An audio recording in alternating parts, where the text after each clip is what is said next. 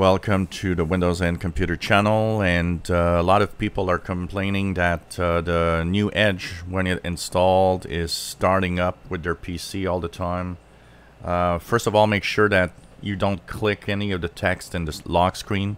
So when you start your PC, the lock screen has a background picture, and that background picture is associated with some information of what it is. If you click the text, it's gonna actually open the browser once you are within your lock screen, within your Windows session.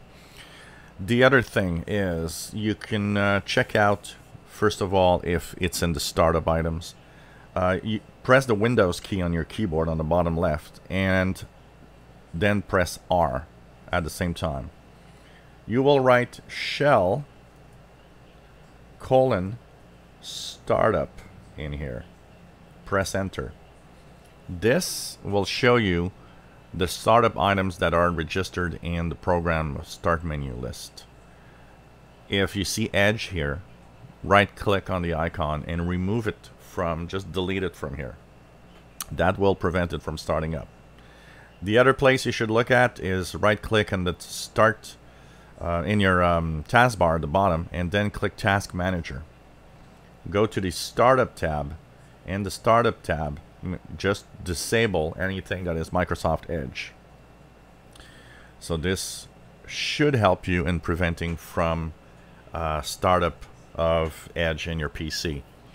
If your problem is that it seems that Edge took over and that it is now the main browser of your computer, simply go into your settings. In the Settings app, at the top, just type Default, and you'll see Default Apps Suggestion.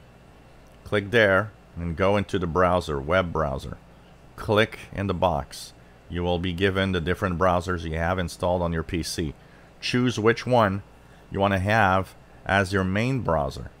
Once that happens, that browser is going to be the official browser that you actually will be using on your computer. So hope that helps, and that you now have your favorite browser back, and that it doesn't start anymore with Windows. If you enjoy my videos, please subscribe, give us a thumbs up. Thank you for watching.